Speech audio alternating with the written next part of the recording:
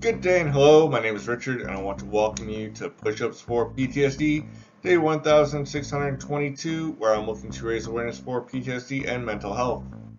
It's the 19th day of trying to raise donations this month for Mental Health America. Before getting into that though, I want you to remember, every day is a battle, but you've made it this far, which means every day has been a victory.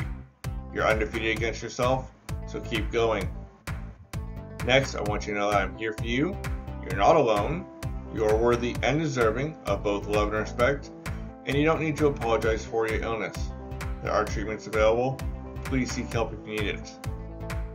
As I mentioned before, this month's charity is Mental Health America, and they are the nation's leading community-based organization devoted to addressing the needs of people living with mental illnesses, as well as promoting their overall mental health. This nonprofit group believes that mental health is, in fact, a critical part of overall wellness.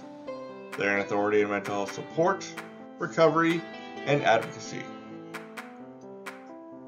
Today I decided to go with recovery push-ups. Tomorrow I'm thinking I'll use the bands, but for today I want to do my sets without any strain or pressure. If you ever feel like life is too much for you right now, make sure you turn to friends, family, professionals, or even random YouTubers for help. It's never too late to ask, and there's an abundance of people out there more than willing to provide whatever help they can.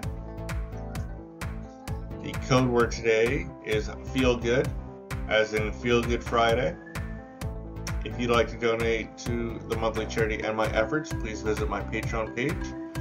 If you want to donate straight to Mental Health America, I have their link below. I hope you're all doing well. Take care of yourselves, stay safe, stay strong, and most importantly, thank you for surviving.